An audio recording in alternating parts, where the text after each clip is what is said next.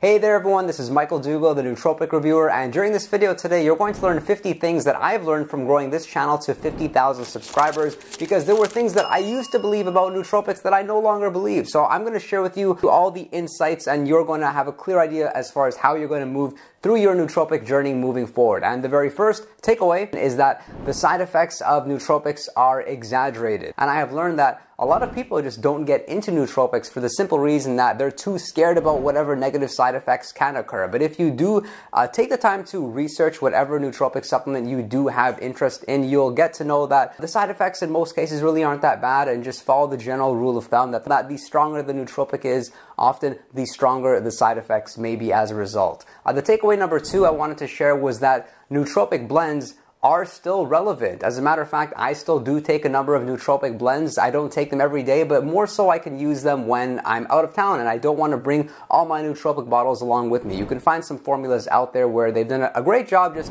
compiling a number of ingredients into the product. Maybe it is a little bit more expensive, but convenience makes it all that worthwhile. And the third thing that I've learned is that most nootropics are okay to take fasted. There are of course some that you would want to stay away from, being Tonkat Ali, green tea extract, fish oil, especially in high doses. But the majority of them you can actually take fasted. Of course, make sure to do your due diligence. Watch my videos on that specific compound first. And the fourth thing I've learned is that nootropics can help you to achieve your physique goals. Nootropics will often help you to help your energy levels. They'll help you especially with your focus when it comes to your workout. The fifth thing I've learned is that there's a nootropic for nearly everything. Some people just start taking nootropics thinking that they can use nootropics to improve their memory, but then they come to find out nootropics may also help them to relieve stress, to learn things in a faster fashion, to help with their processing speed, and even help them with things like sleep quality. The sixth thing I've learned is that building a nootropic stack requires you being dedicated to being consistent. If you are not going to be consistent with a nootropic regimen, you are probably wasting your money, since a number of nootropics do take a little bit of time for them to start working. Don't judge a nootropic based on how you feel after you take it. You're going to be better off in most cases judging the nootropic after a couple of weeks of continued use. The next takeaway is that stimulants are to be used strategically. And I really am a strong believer that stimulants should be used in moderation. The lower you can go with your stimulants, the better. For me, I'm pretty much only using stimulants prior to working out because they're really going to help me to achieve a much greater workout than I would have had without the stimulants, and me getting a better workout will result in me in most cases having a more productive day there afterwards. And then of course I can use nootropics in order to help me during those times that I feel a little bit of an energy crash, because with stimulants your energy goes up, but then we know afterwards it does come down, and that comes along with a lot of brain fog and confusion. The next takeaway would be that nootropics can really help with any work occupation. Whether you're an engineer, whether you're a salesperson like myself, I sell residential real estate. I find that there are certain nootropics that help me with verbal fluency. There are some nootropics that also help me with learning. So I think it's great in all kinds of contexts. And one of the next things I've learned is that lion's mane mushroom, we know it's a very popular nootropic supplement. It can help to open your mind like no other nootropic can. You'll find that when you ingest lion's mane, you suddenly become more curious about subjects that you were never originally interested in the first place. And I have yet to find any nootropic that can deliver with that same intended benefit. The next takeaway is that even those with a great memory can still see their memory improve by the use of nootropics. There's a couple which I like specifically, Bacopa and Paracetam, that I have found really help with my memory, and I really think that those two nootropics are great for people with really bad memory, like a medium level memory, but even those people with a really advanced memory that seem to be a sponge and can just recall anything pretty effortlessly. Our next takeaway is that there is no replacement for caffeine. We have seen a lot of trending nootropics out there that claim to be the best substitute for caffeine. Some of those include theacrine and dynamine. It's really a compound that helps boost energy, mood, motivation, and focus. However, I have not found that they come anywhere comparable to caffeine. The next takeaway, of course, I've learned is that viewers want a magic pill. Many viewers have seen that famous movie Limitless, and they're hoping to find a nootropic supplement out there that can give them that game-changing result. And just trust that if you find a stack, don't have expectations like your life is going to change overnight, because it really won't. But I've been using nootropics for many years, and I have seen myself accomplish some things that I never knew I was capable of, or never even thought that I'd be making a YouTube channel. Like, it's pretty cool what the use of nootropics and hard work can enable you to do. If nootropics can help you to work just 20% harder every single day, think about the accumulation effect that you get from that moving forward. The next takeaway I've learned is that you should seek nootropics that are good to take daily. Don't just look at the nootropics that are good to take on those emergency situations when you're cramming for an exam. Look at something safe, because often these are going to be the same supplements that you would be comfortable recommending to your friends or even your parents. These are good for you in most cases long term. It's never a nice feeling taking a nootropic and in your heart of hearts knowing that it's not healthy for you long term. And that's usually going to be the case when it comes to nootropics you would take a few times a month or somewhat infrequently. And my next takeaway is that racetams are very difficult to dose because we all seem to respond differently. And yes, we believe that about other nootropics too, that people respond differently, but this is to a totally different magnitude with the racetams. I'm talking every individual is a little bit different. So a few favorites are piracetam, aniracetam, oxiracetam, and pramiracetam, yet I really did have to try different things in order for me to find a routine that I could stick with long term. And I'm very grateful, as those few nootropics have really helped me with focus and productivity. And my next takeaway, and I hate to say it, is that there is still a lack of research on the majority of nootropics. You're able to Google some nootropics and find a good study, but with the majority of nootropics, unfortunately, we are still relying on good old anecdotes, which are good. And the next takeaway is that most nootropic vendors out there will overhype their products. Of course, they're in marketing, they're in sales, that's what they'll do.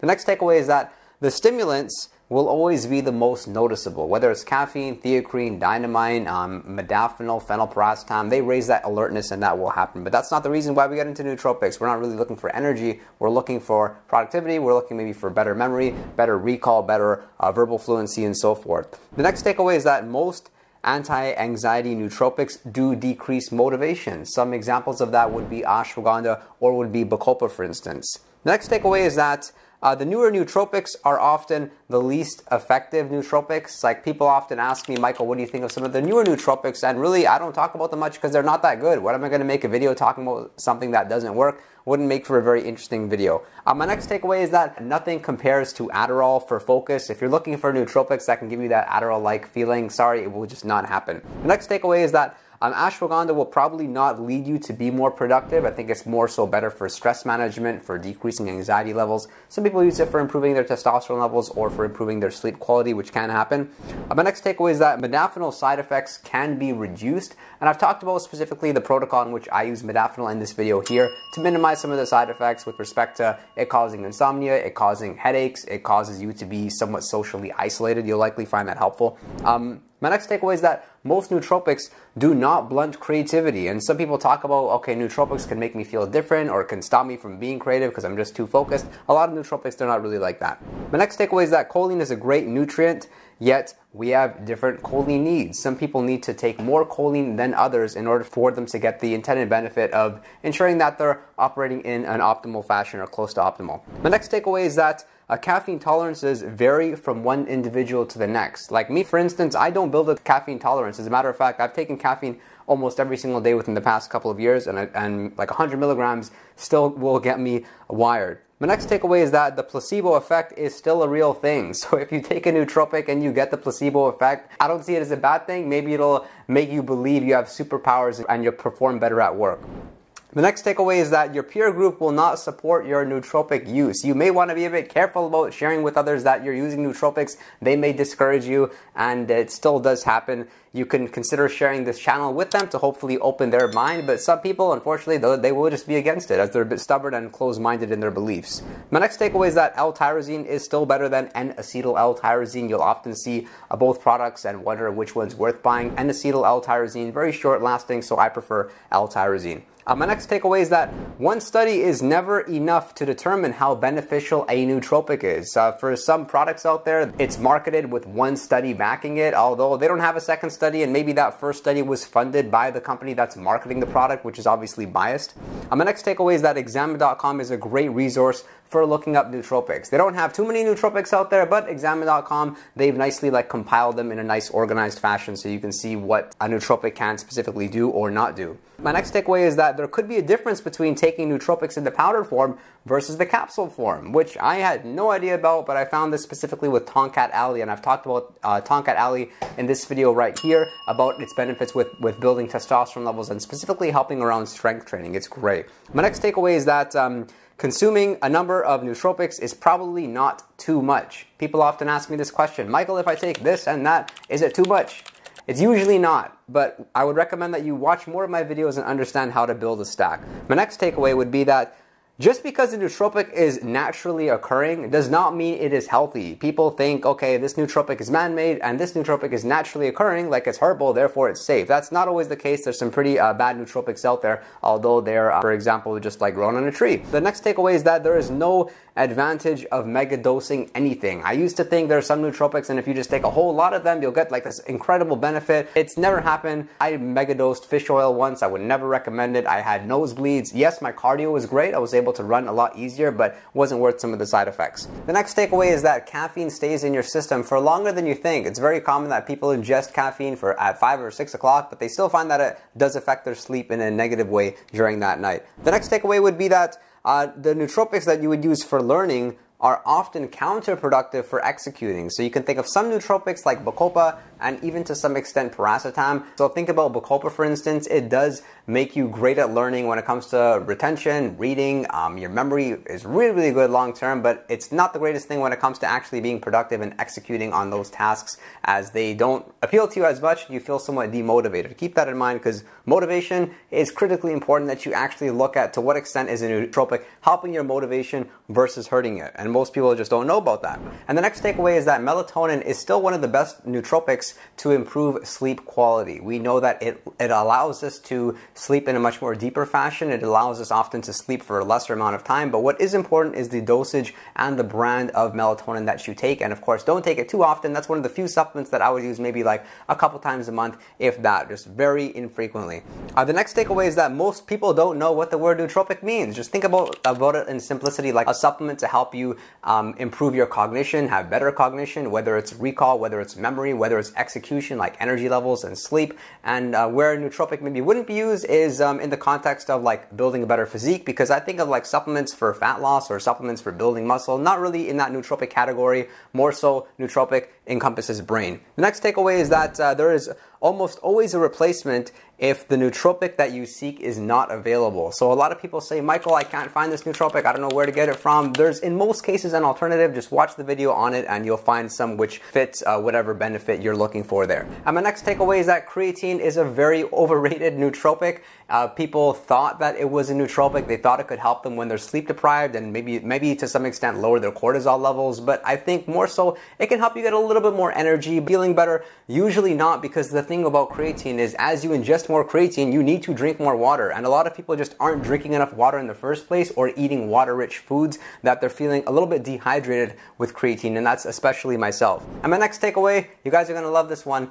If a nootropic seems too good to be true, it might be, but it might not be. There's a lot of cases that people like look up a nootropic, it seems like the end-all be-all, the best thing ever, and they take it and they're still really satisfied with the results after a couple weeks. Now, I'm not saying that a nootropic is going to make you like $1 million overnight. That's not what I'm saying. But long-term, some nootropics can do really good things, and I've met people on this channel that really thank me to this day for introducing a specific nootropic to them. Next takeaway is that the best nootropics are also some of the most affordable nootropics. So I'm seeing right now there's a lot of newer nootropics. They're priced pretty high, so a lot of people aren't trying them, but they're hyped up to be the best thing ever. And what so is, if you look up like some of the staple nootropics that I've talked about on a number of my videos, Lion's Mane, Rhodiola rosea, Bacopa, Paracetam, Nupep, they're pretty affordable. So that could just give you some guidance when you're looking at something in the cost. And the next takeaway is that there is no optimal diet to follow to make the best use of nootropics. Some people think, okay, if I follow a specific diet, maybe I'll feel the nootropics more so. I don't really think so. I think it's important that you have a diet that's rich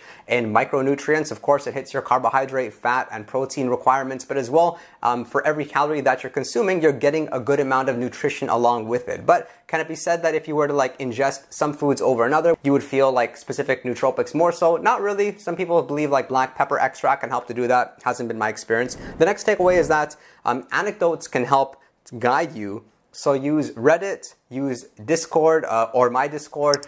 Of course, look up a lot of my videos, because people have found that when they read up enough anecdotes, at least it gives them some idea of what they should be taking or what they should not be taking, and just what dosage protocol or side effects they should be aware of. The next takeaway is to avoid nootropics that provide a short-term mood boost. So 5-HTP, for example, makes you a little bit happy. It boosts serotonin levels. But what the problem is that is like you're putting a bandage on a problem. I would much rather have you build resilience, build thick skin, have some good mindset practices, say affirmations, surround yourself with positive people. Hey, heck, watch my videos or watch the videos I make on my Instagram where I talk about sales training and I talk about mindset. Something I love about sales is it's all about mindset. And so lean into it that way. Nootropics, yes, they can have their place when it comes to stress management, but should you really be taking nootropics to make you happy? No, I think then you have a bad addiction. The next takeaway is that anti-aging supplements are expensive and you probably won't notice them working. Do I still think they're necessary? Maybe. I think if you can afford them, I think that's great. But if you have this idea that I'm going to take an anti-aging supplement and notice the benefit, probably doesn't happen and you'll be very disappointed. But there is a good purpose around taking anti-aging supplements. Alpha-lipoic acid is great. Resveratrol is great. The next takeaway is that some nootropics are better consumed under the tongue. A couple of examples of that would be Noopept, for instance. If you were to just take 10 to 20 milligrams of Noopept, put it right under your tongue, allow it to sit there for a good 30 seconds. If there's anything left, then swallowing it. And same thing with phenylpiracetam. I'm doing that with about 100 milligrams of phenylpiracetam. I can feel it much more stronger in comparison to taking the capsule. I can maybe feel it like 2 to 3 times better. So I love that. The next takeaway is that nootropics in many cases are good to consume during any time of the day. So there are some supplements which you may be better off taking them pre-workout, but provided that the nootropic doesn't keep you up, doesn't cause insomnia, isn't too strong of a stimulant, there's very often scenarios when you can use it in different times of the day and you'll see the benefit from it that way. Like magnesium, some people love it in the morning and some people swear by taking it before bed to help them with sleep that way. The next takeaway is that the daily dosage recommendations on nootropic bottles are usually accurate. This was a bit of a surprise for me, but when you look at like some of the greatest vendors out there and like the supplement facts and their recommendations as far as how often you should take it, if the dosage isn't right, usually the serving size is right. But of course, watch my videos if you would like the thorough explanation as far as how much to take, when to take it in detail. And my next takeaway would be that if a testosterone boosting supplement is working, you'll probably notice it working within a few days. You should feel better sleep, better energy levels, better strength in the gym. So you don't have to wait like a whole 30 days for you to properly evaluate if you should go ahead and get it again. You'll notice it pretty quickly. And I've talked all about optimizing your testosterone levels and boosting those levels in this video over here. We covered diet, we covered training, and of course the best nootropics for that. And if you all did find this information helpful, be sure to subscribe if you are a returning viewer. Tell me what's one of your takeaways. I'd love to know, and of course I appreciate you all so much. I can't believe we've hit 50,000, and my goal is to continuously provide education to make this whole nootropic journey a lot easier for you. And be sure to join our Discord server where we have a 24/7 chat room and can answer your questions in a very time-sensitive fashion. The link for that is in the description box below. I appreciate your interest in nootropics, and I'll look forward to seeing you all next time.